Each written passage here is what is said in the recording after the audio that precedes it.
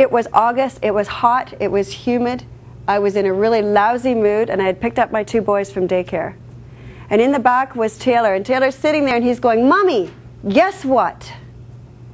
And I wasn't in the mood. He was 4 years old and he was learning all kinds of words at daycare. You know those words that you don't want them to say when you're in the grocery store? And he would practice them on me to see what kind of reaction he would get. And I wasn't in the mood to hear the word of the day. And so I ignored him.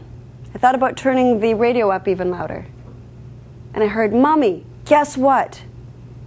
And I kept on driving, and I was pulling into the driveway, and then the mommy guilt took over. And I turned to him and I said, "What?" And he looked at me and he said, "Mommy, you're..." And balance, like you said, depends on where you are in your life and what it means to you. And so right now we're in a really unique position in that which we have all 4 generations working in our workplaces. And balance means something very different for each person. And so if you're one of our veterans, you're looking at retirement, but they came from a life that meant you just do it, you just get it done. That's what balance was. It was about work. And it was about making a living. And it was about taking care of your family.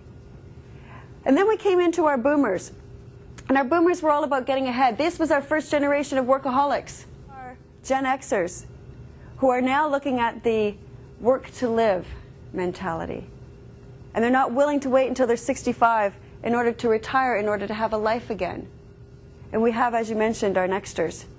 And they have a very different view of balance. Their view of balance is that it's supposed to be now.